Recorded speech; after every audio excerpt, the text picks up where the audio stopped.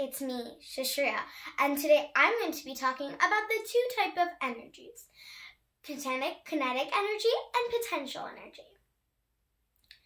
Let's start with kinetic energy.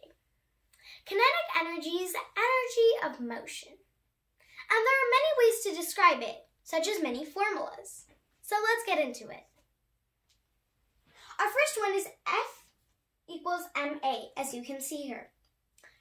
Net force will move an object with mass with acceleration. Continuing on with that, we can go to W equals Fd. Work equals force times distance. And now because of that, we must add ma with the distance, the mass acceleration times its distance. So, work is equal to force times distance and mass acceleration times its distance.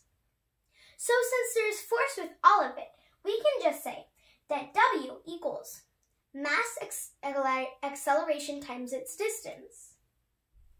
Now there is the kinematic equation that we use to clarify it.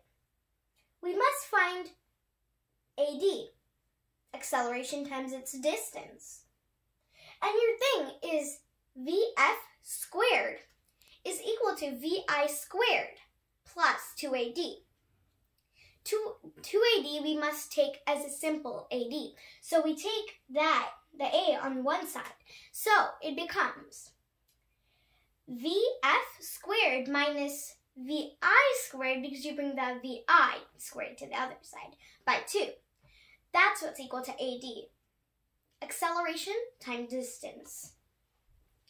And now, a half of mass velocity squared is equal to kinetic energy of an equation. Now let's move on to potential energy. Potential energy is the energy of location. Now let's take a quick example, because potential energy will be forever intertwined with kinetic energy. So let's take the Sun and Earth and its other planets, for example. All the planets revolve around the Sun. They're using kinetic energy to move, because kinetic energy, once again, is the energy of motion or energy of moving. But the Sun itself is static, it's still.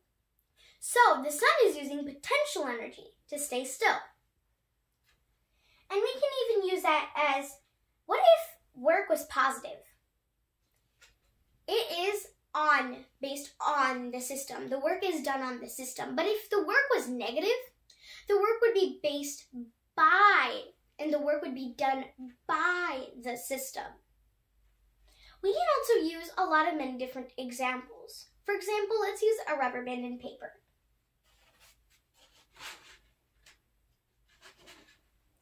I have a paper, and I set it on the rubber band itself.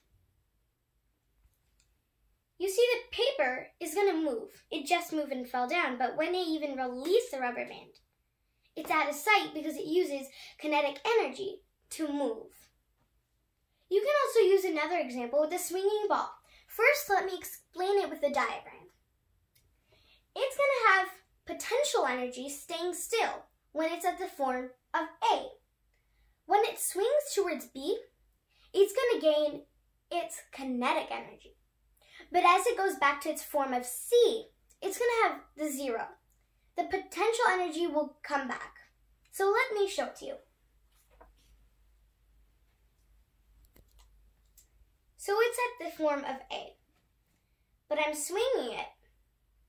So when it's going back from A to B to C, it's gaining potential energy and having its potential energy and moving with the kinetic energy. But no matter what the mass of the object is, the energy will be the same. For example, this was a bigger ball, but let's say we use a football eraser. You see the mass is way different, but it still goes. A has potential, now it's going to B back to C.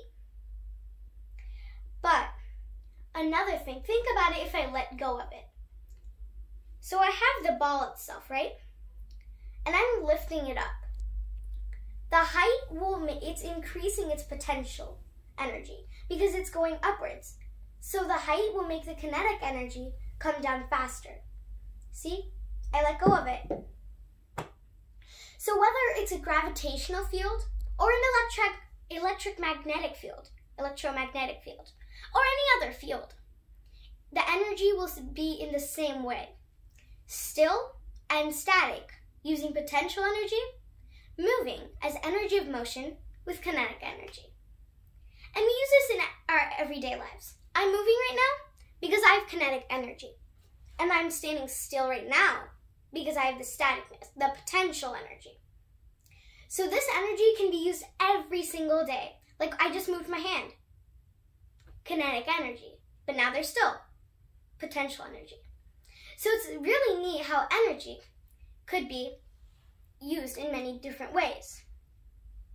But how to measure this?